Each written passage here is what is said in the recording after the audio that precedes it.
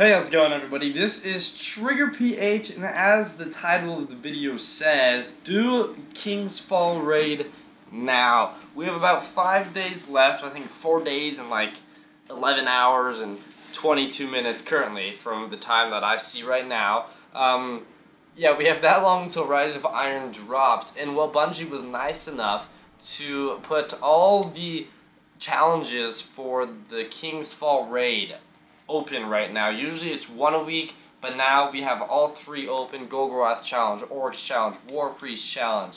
And that just means you're gonna get a ton of loot, and all the loot that you get from like killing the bosses and stuff is gonna be legendary. So what you can do with these legendary loots is delete them if you want for legendary marks. Now, I would not suggest infusing them into the gear you have now, because one, if you're doing the King's Fall raid on normal or on hard, I mean, you probably are going to be a relatively high light level, and unless you really want to be level 335 for when Rise of Iron drops, I don't think it's super necessary, because once Rise of Iron drops, the light level changes from 335 to 385, and so you're going to be getting higher loot than 335 pretty much really fast, is just my assumption. So I don't think it's a super wise decision unless you're like a really low light level.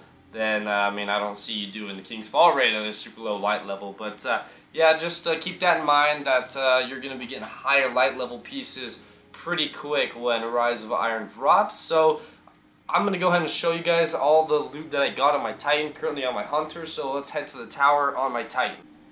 Alright, well, we are currently flying to the tower right now, and I just want to let you guys know that I remade my Titan to get the Khvostov, so I can start the exotic Khvostov quest immediately when Rise of Iron starts. Yeah, so the reason I'm saying that is because I probably got a little bit more loot than you would if you've beaten the raid before, because the first time you do it, you get a little extra loot, like these artifacts. I got a total of 6 artifacts from doing this raid, doing challenge mode and all that. So I wouldn't expect to get 6 artifacts from one raid unless you're doing it for the first time as well.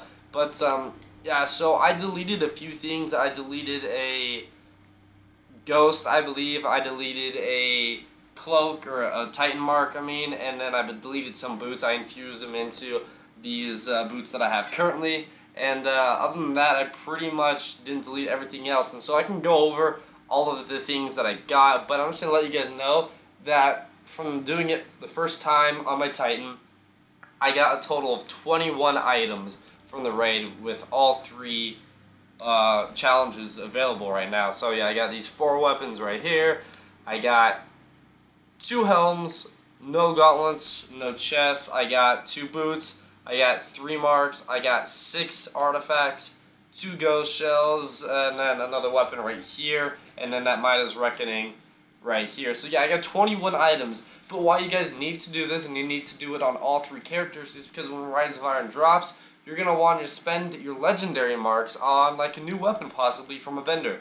Now, if you, with 200 legendary marks, you can buy like 1 weapon from a vendor, possibly 2 legendary engrams. Let's see, how much do they cost? Okay. Oh my goodness, so many things. Oh yeah, see, you can probably buy 3 class item things, 60, 120, 180 if you really wanted to. You can buy some chests. So you could do like a legendary weapon engram and then a legendary chest engram from him. But if you do it on all 3 of your characters, say you get 15 items for each character from the raid, delete those, that's going to be 45 legendary marks. Do it on all 3 characters. You have 135 more legendary marks to spend to buy a weapon or to buy a legendary special weapon engram if you want it.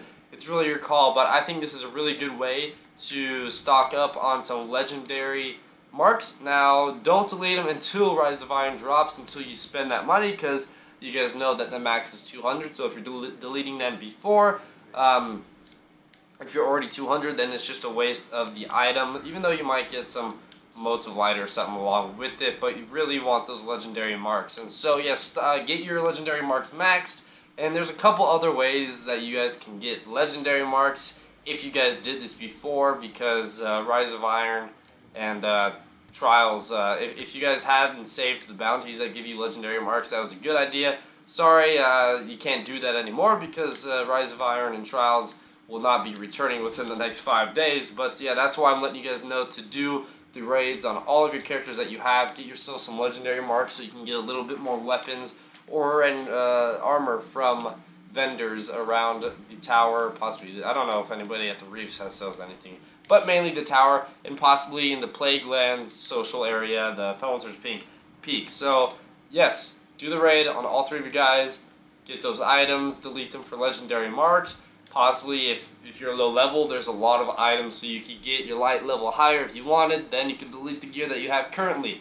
But yeah, I just think it's a good idea. I wanted to share this with you guys, just in case you guys didn't know that the raid was giving all 3 challenge modes. So find a team, have fun with it.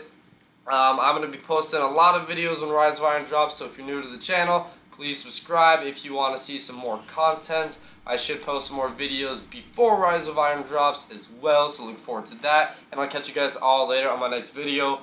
Peace out, everybody.